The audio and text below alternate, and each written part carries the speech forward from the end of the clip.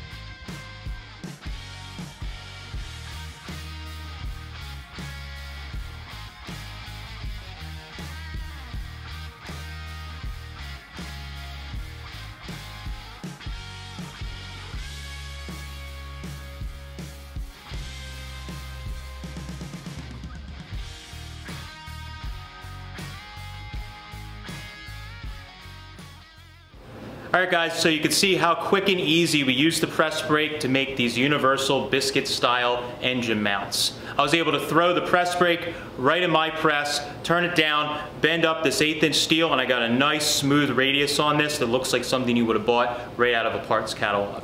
To find out more about this tool, you can click the link down below, or you can visit eastwood.com to get the tools you need to do the job right. Thanks guys.